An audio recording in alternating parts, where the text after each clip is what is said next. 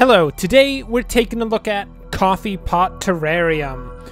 Oddly enough, this game looks like it has nothing to do with coffee pots or terrariums, which is a bit strange. It appears to be a turn-based tactics game, and by appears to be, I mean I read the Steam description and it said so. So most likely that's the situation. Let's see what it's all about. Oh, we got some levels here? I love levels. Let's do this. Okay, what do we got? Some sort of terrible things. Okay, 1, select the feet button to move. Select a blue tile and confirm your selection. Select the lower title button to drop the enemy's tile. Oh, the lower tile button to drop the enemy's tile. Okay, that's this one. Using all your available actions will end your turn. Okay, so we click this. Move out there. Okay, that's easy. And then we drop you, because you're the worst. Goodbye, my friend. You have died a terrible death. How unfortunate. And I guess we get a few more moves. Given that this is the tutorial level, I'm sure that this won't, you know, be too difficult. Goodbye, my terrible evil friend. I have no clue what you are, but you're clearly evil. You can tell because it's black and yellow.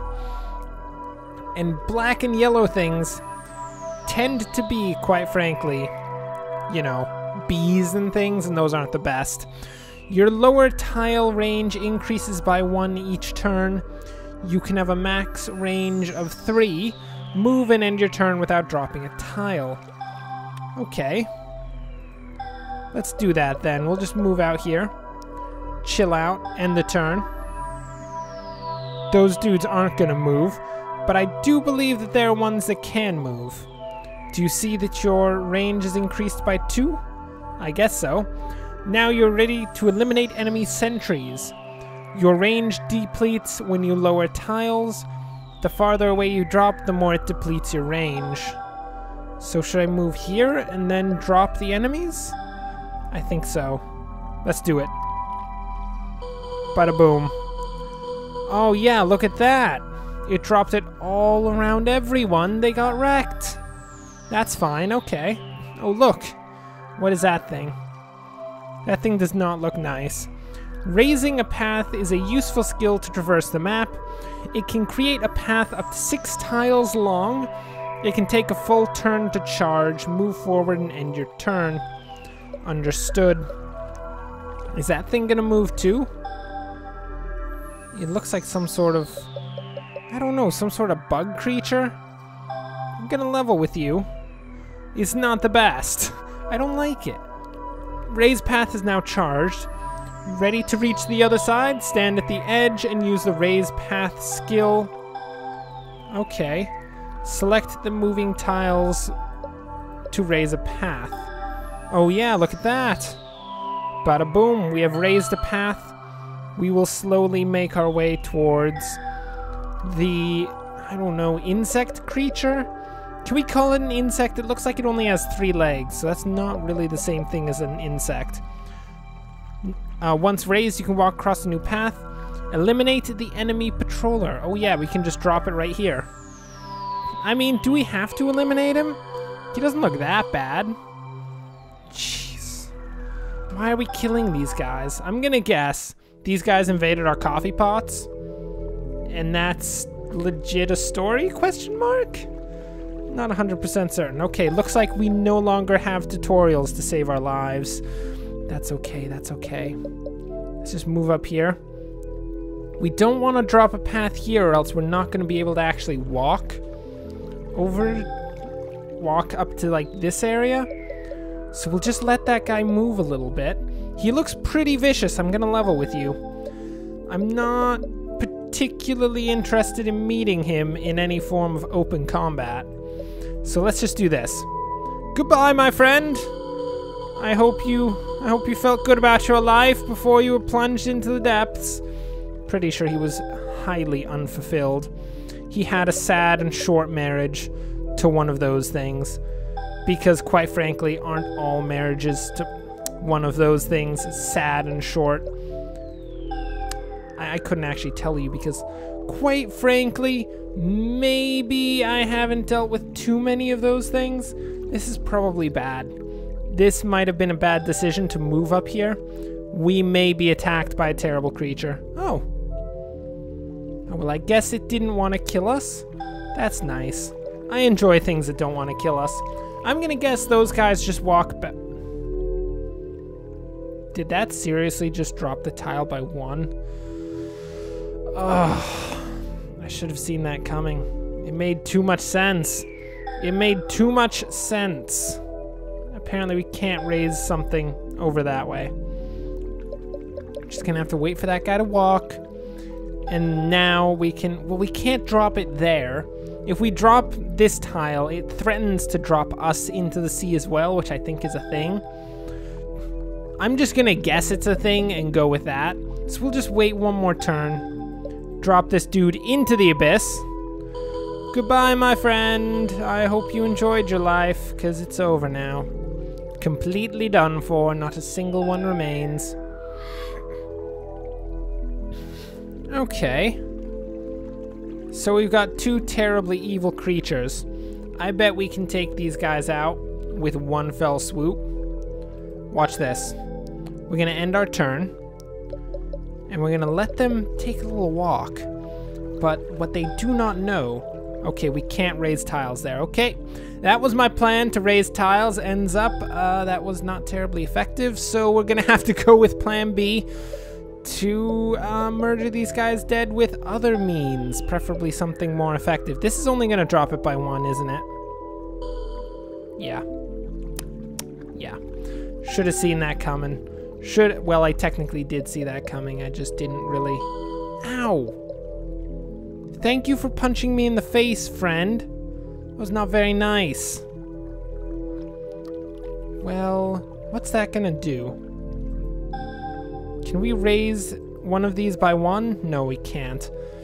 Well, I guess this is as good a time as any to figure out whether or not dropping a tile like this is going to drop us into the sea. I commit myself to death! Oh, it didn't even take out the other guy. Oh, that's the worst. Well, okay, we killed ourselves. Okay.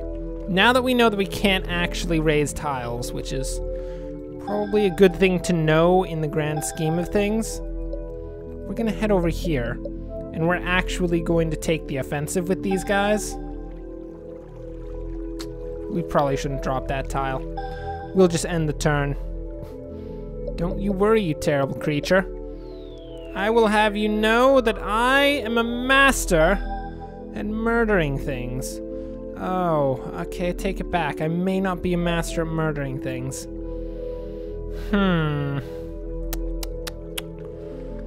See, we can't really drop him into the sea right now, because if we drop him into the sea, it's gonna kill us too.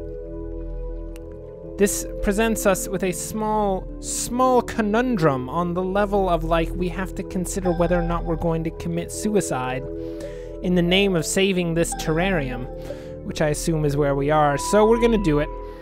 I subject... Oh, we survived. I'll level with you. Not mad. Not mad about our ongoing survival at this point. Okay. So now, if we just move over here, and we wait one more turn, we can just drop him right into the ocean here. He'll go down and see, like, Shamu and all that jazz. Not that I care much about Shamu. Okay, you're gonna run from me? Get back here.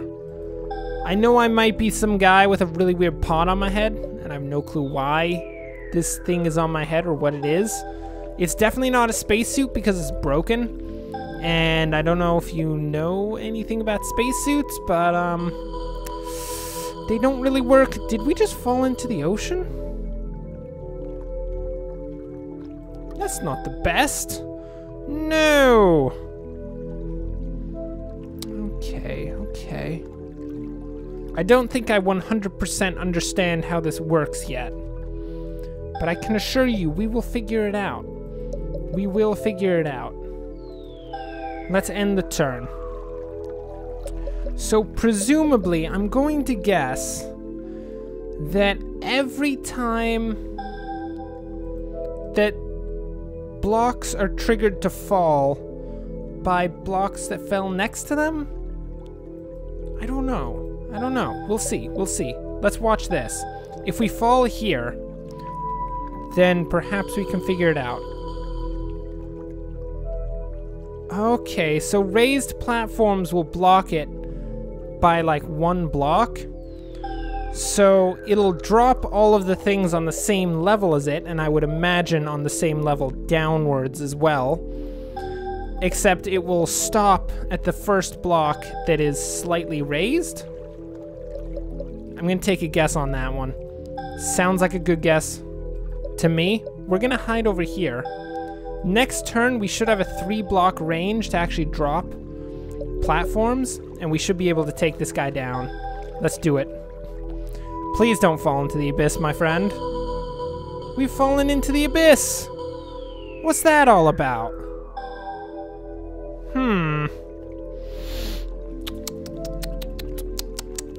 This is getting a bit sketchy, guys. This is getting rather sketchy. I don't know why we fell into the abyss that time, but we shall figure it out. I swear to goodness. We will figure out why the abyss is killing us. I hate that so much.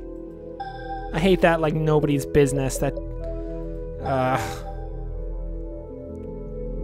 okay.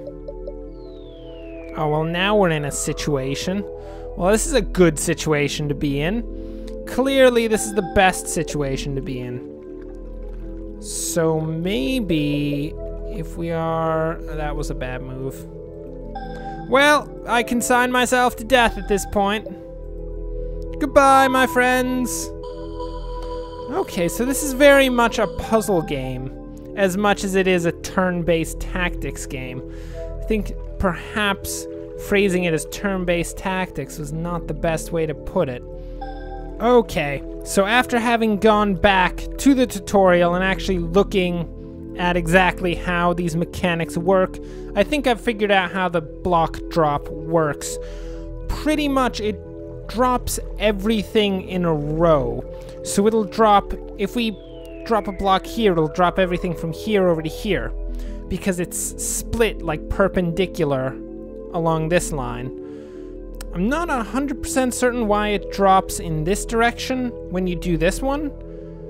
I guess it's because it's not connected along this line here. That would actually make sense. Okay. Okay, let's try to put our newfound knowledge, our very small amount of newfound knowledge, into use. So we know that since this is perpendicular here, this is one single line along this route, we can move and drop this tile, and it won't drop us into the sea, because that was the entire row. Okay, okay. So we'll wait for this guy to move. So I guess the only way that we can actually take this guy down in this situation is to have him move back, which he did. Now with any hope, we can move over here and he won't see us or anything? No, okay, no chance. That's not good. That means that we won't have much of a chance of ongoing survival. Perhaps. Can we actually raise blocks this way? We can. Okay. Therein lies the answer to our problem. We got this, people. We got this. So now we should be able to move into here and drop these blocks without actually being dropped ourselves, because that'll be perpendicular to our actual standing. Yeah, there we go. Okay. Okay, we got this now. We understand the game. I just wasn't fully understanding it. There we go. Okay. Well, this doesn't look terribly difficult. So what we'll just do is take a little walk over here. Just make sure we don't get too hurt by the whole situation. Hello, my friend. Ow. Ow. Jeez. Buzz off, guys. What are you doing? Just gonna drop your row, thank you very much. I'm not having any of you right now. Get out of here. Ooh, wow, we took down a lot of that. Unfortunately, I think we're gonna die because this guy, I believe, may be able to get us. Yeah, we're dead. That's okay, that's okay. We can try a bit harder this time. So I believe when we click move, no. I thought there was a way to see where enemies could move to, but I guess not. So we'll just move as far as we can and hope that we can outrun these guys. Because we can't actually drop the block until turn 2 because we need to have enough actual range. So that takes down that guy and the sentry turret on this side. Which in hindsight might not be the best idea. Maybe we would rather have taken down this side instead. Meh. We'll hope for the best. We'll hope for the best. I think that sentry's gonna hurt us a bit. It did seem to have significant range when I was replaying the tutorial. Ow. Ow. Thank you. Yeah. Yeah, we should probably take down this side first. And maybe that'll take down this dude? No, it wouldn't. I don't think so. I don't think that would take down this guy. That is quite sad. We can try anyway. I think it'll have a similar result to what happened last time regardless. Should be able to take down 2 dudes. So let's drop.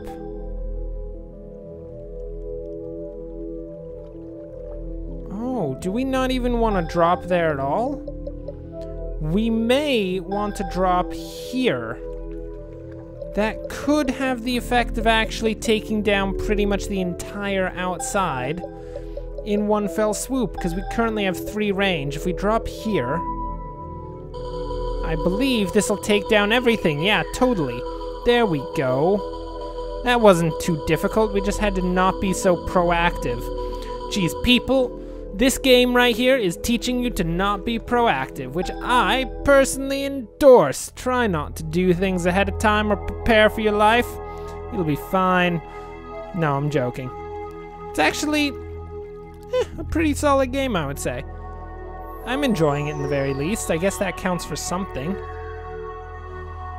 Oh, are you serious right now? Where in the heck are we gonna go? I think maybe our best move is to just sit where we are? I don't know. No, that's definitely not a good move. We're gonna be feeling the pain from that one. Yeah, that was not the best. Okay. How are we gonna do this? How are we gonna do this? Well, we'll raise that block. I think we can move here. And then drop this. This. Nope, that's not gonna do it, is it? We had to drop the other block. We had to drop this one. It was a bad move. It was a bad move. I feel very sad about that. Should have seen that coming. Oh! Well, apparently that guy decided not to murder us dead, so I'm fine with that. I'm actually completely 100% fine with that. But we're gonna die right now, aren't we? We don't have the range to actually take that guy. Well, we totally did. We totally did have the range to take that guy down without killing ourselves. I should have thought that through slightly harder. Well, our life is a difficult one, it has to be said. As the sole defender of the bonsai trees, we have failed in our duties. This is quite unfortunate. Let's see. I think we can go here, and can we raise a tile? No. Not so much. I think we are doomed, people. Oh, we might not be doomed, actually.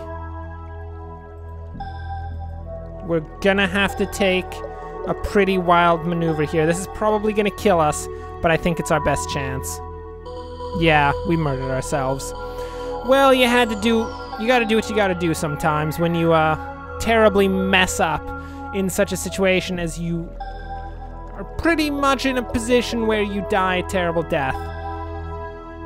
you know, first off, that you've done something wrong with your life, because if you're in a position where you have to die a terrible death, what the heck? What the heck, man?